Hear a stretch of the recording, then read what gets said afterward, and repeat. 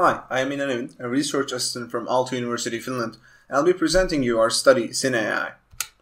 Cine-AI is a procedural cinematography toolset that generates in-game cutscenes by imitating real directors.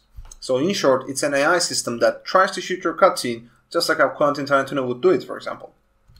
We implemented Cine-AI in the popular game engine Unity 3D, but our methodology is engine agnostic. You can find our source code on GitHub under the MIT license. So a bit of a background. Cutscenes are an integral part of many video games, but their creation requires deep engagement in cinematography and directing.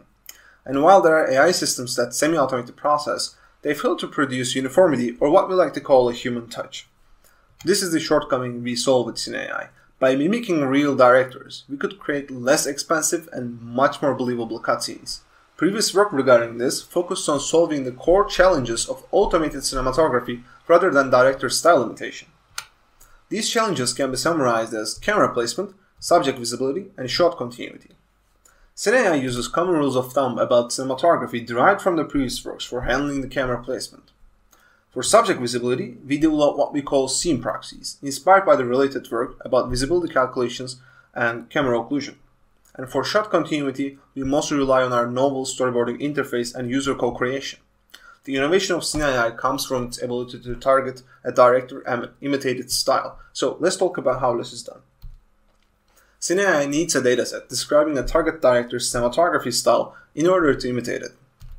We contribute an easily extendable open source dataset for two example directors, Quentin Tarantino and Guy Ritchie.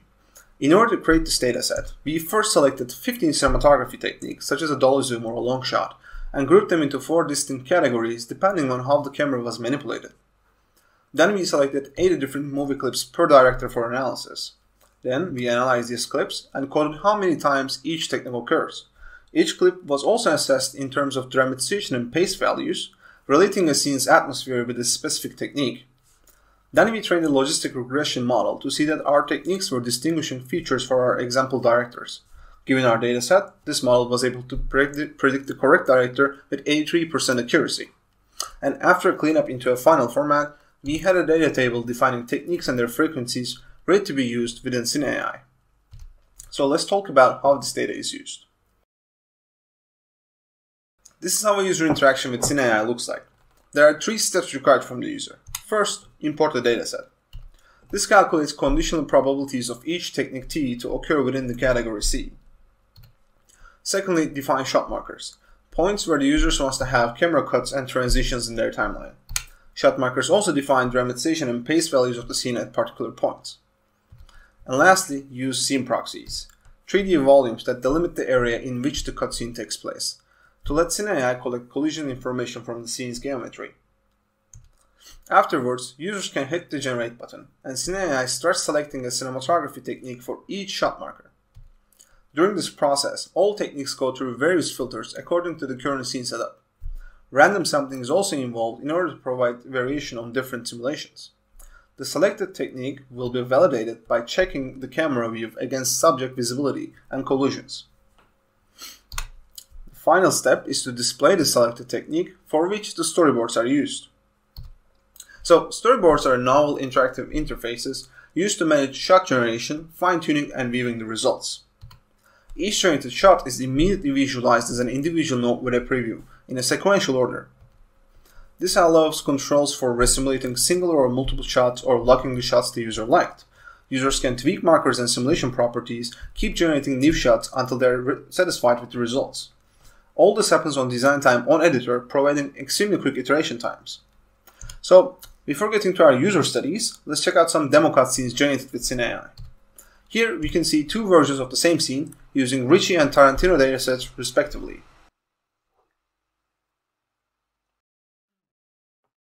Initially, we would only see minor differences in camera placement and angles, which the randomization inside Cine-AI can account for. However, later on we can see some signature techniques from both directors being employed. For instance, on the left, on the Guy Ritchie scene, we can see motion stabilization technique or a Steadicam technique that became one of Guy Ritchie's signature moves. This shot is very similar to his work in the movie Rock'n'Roller. But on the Tarantino side, we can see God's eye view technique being utilized, capturing an overhead angle of the subject, a technique that Tarantino frequently uses. Additionally, we can also observe other techniques such as a dolly zoom or a close zoom. Now we're going to be seeing a different cutscene. This time it's going to be 4 variations of the same cutscene and all using the same Quentin Tarantino dataset. This shows how easy it is to create variations with Cine-AI for quick iteration and feedback.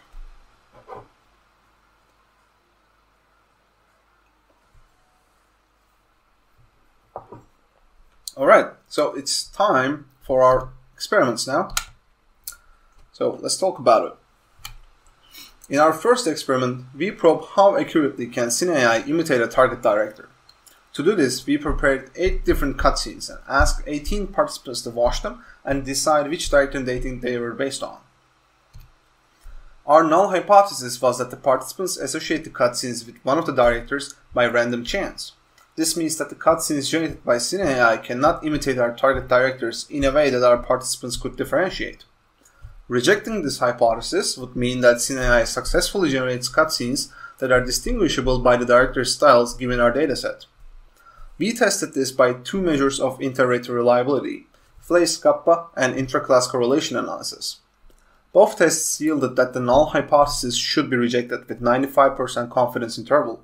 This means that Cine-AI can produce cutscenes that people can associate with a certain director correctly and beyond random chance, given our datasets.